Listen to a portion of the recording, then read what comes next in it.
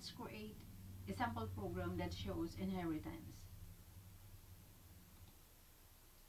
As usual, we click the file,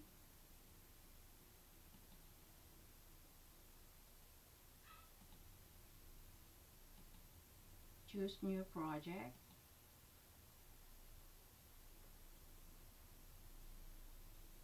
and then we will name our package as last name inheritance. But first, of course, we have to click the Java in the categories, and then in the project, click Java application, and then click next. Then for the name of our file, project name is last name inheritance. So again, your last name should be your last name, and then the term inheritance. Make sure that the create main class checkbox is checked here, and then click the finish button, and then wait for the program to create the template. Once the project template is created, again, remove the unnecessary comments, and then simply insert your signature. After removing all the unnecessary comments and inserting your signature as an author, we can now create our superclass. So this is our main class. So to create our superclass, we will right click the project node,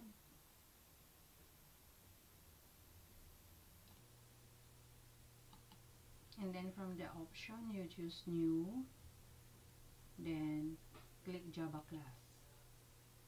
Then our name for the superclass is super vehicle.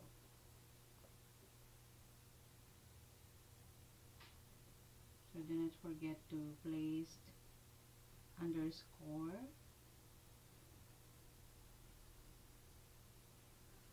since more than one word is not allowed in a class name, and then simply choose the package that we created earlier, the last name inheritance, and then click the finish button. And then again, insert your signature at the top and remove other comments that is not needed in our program. For our superclass, we create the methods that is common to all vehicles, like the method here go,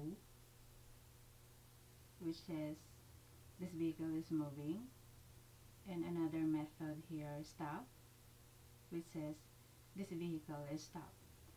So these are the methods or operations that is common to all vehicles. So that is what is supposed to be included in our superclass. This thing here will be inherited by our subclass. Let's now create a subclass that will inherit the characteristics of our superclass here. So again, we click our main class, right click, choose Java class, and then we'll name our subclass sub underscore, for example, a car, a type of a vehicle. Then do not forget to include our package name, and then click the finish button. Then wait for our NetBeans to create the template, and there you go. So again, clear the unnecessary comment, then insert your signature as usual, and you may start writing your source code for your subclass, which is in this example, we have a car. So you're going to write the source code here that is unique for a car. In our source code here, notice that we use the keyword extends super vehicle to inherit the characteristics of our superclass, which is super vehicle, this one. Okay, and then we initiate variable wheels and doors. These are some of the unique characteristics of a cars. So let's assume that the car, of course, will have 4 wheels and then will have 4 doors. Okay, be reminded to not to forget to type semicolon to avoid syntax errors, and when you type the curly bracket, there should always be pair, open and close curly bracket. Now let's create another subclass for bicycle, for example. So let's again click on our main class, new, and then choose Java class, and we'll name our subclass sub underscore bicycle. So again, do not forget to place it inside our package, the last name inheritance, and then click the finish button. So the usual, remove the comment and then insert your signature. Once you remove all the unnecessary comments and you insert your signature in your source code, then you may start writing the source code, which is unique characteristics for a bicycle, which is under our superclass vehicle.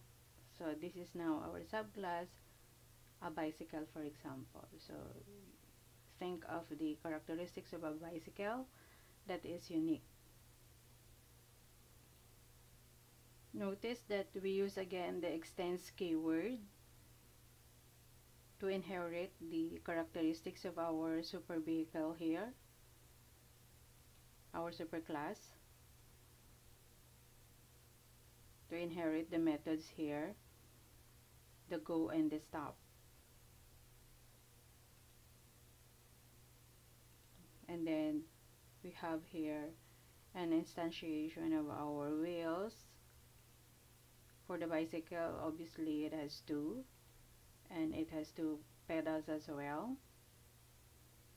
So this could be enough just to show you the difference between subclasses. So as you can see, as a whole, we have subclass bicycle and subclass car, and our superclass is vehicle. And then we can write the code for our main class, which we are going to demonstrate an object-oriented program. Here's now our source code for our main class that shows object-oriented programming or method calling. As you can see here in our main class, we instantiate our subclass, which is the car. Notice that it's a case sensitive, so we have to write the actual name for our subclass, the subcar and the sub bicycle. So this is now our new variable for our car and for the bike. Notice that we call the method go and stop from our superclass, the super vehicle here. And then as part of our output, we would like to display how many doors are there in the car. and then how many pedals are there in a bike. So that's how method calling happens in our main class, which makes it an object-oriented program. Let's now run our program. Right click at the source code and then choose run file. As a result, now here we have the statement, this vehicle is moving from our superclass vehicle here, and we have this vehicle is stop for our superclass again from the method stop. So going back at our main class, so because of this line 10 we call the method go here, and then in line 12 we call the method stop here. And then where is this 4 coming?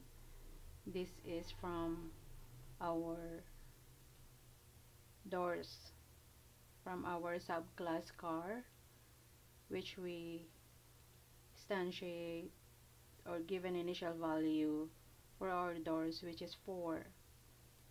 And then the 2 comes from the pedals, the number of pedals, which we initialize in our subclass bicycle here.